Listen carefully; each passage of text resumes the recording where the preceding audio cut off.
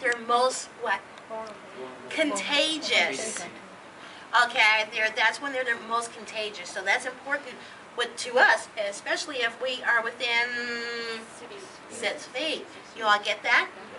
Okay, so if we were going to do blood cultures, someone had a temperature, then you might want to make sure you're wearing a mask. You get that?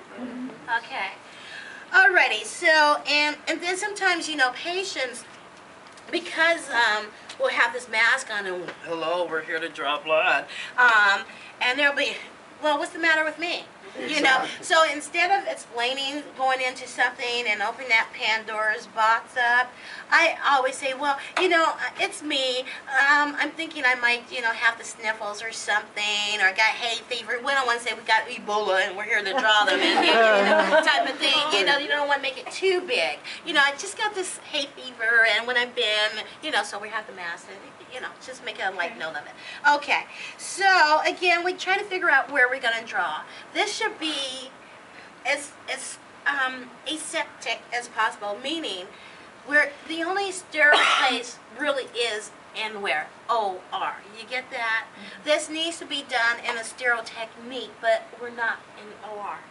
All right? We don't want to retouch the site because we don't want to introduce microbes. You get what I mean by that? So, what we do is go on in, introduce yourself, all that good stuff. We're going to tie the tourniquet because it, just like any other venipuncture, we got to figure out where the vein is, right? Yeah. Okay, we figured out where the vein is, so I'm going to untie. I would still leave it underneath your arm, but I'm going to untie it, and now I'm going to start setting up my supplies.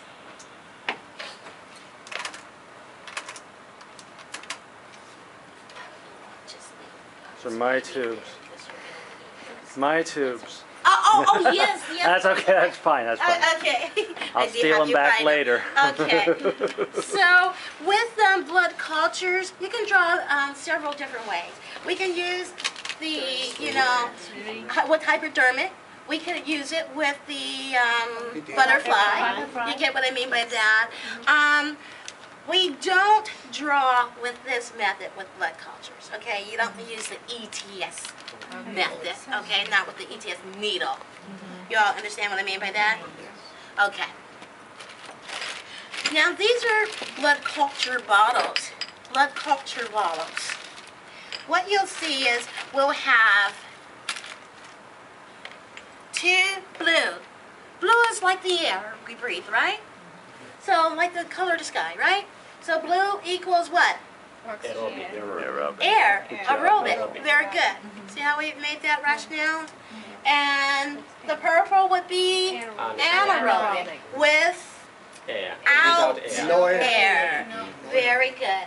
All right, everybody get aerobic, air, anaerobic, no air. Very good. Now, I'm very glad that some of you were able to do butterfly. John, did you keep that one butterfly I gave you, or did you manage to give it away? Hey, you held on to it, okay. Very good. Well, okay, I don't even know, well, I don't know, I just felt like I shouldn't use it.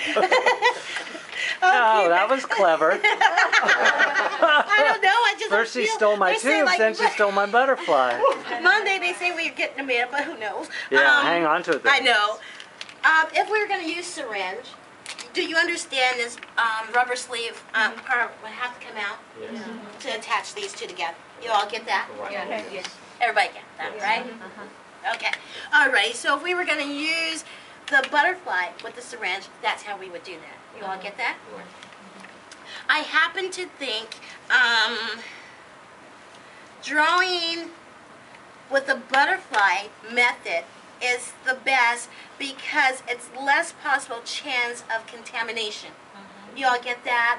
If we were using the hypodermic needle to this end, we would, after the draw, we have safety lock, we have to physically take it off, dispense the hypodermic needle, put on this system. You all get, so that some could be contamination. Exactly, exactly.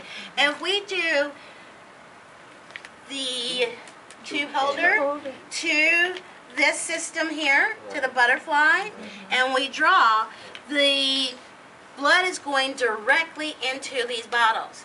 So do you understand that's less contamination? Okay, so I happen to think the best method is to draw the tube holder to the butterfly because it directly goes into the blood culture bottles, okay? Now that we know that, let's talk about the bottles.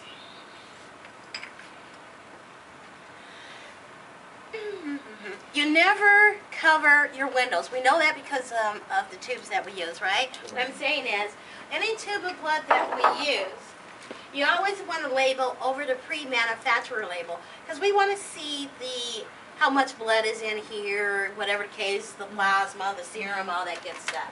Same thing goes here. We would not label over this part because it's a window we want to see in. We'll label over in this part here. You never want to label on barcoding because just like anything else, that's how it gets scanned. Okay? It's very important when we, after the blood draw, and we, again, we're going to sign, date, and time it, right? Like anything else. But tell the microbiologist where you got the blood from. So this would be the person's, what? Right? AC. Very good. Okay? We're going to draw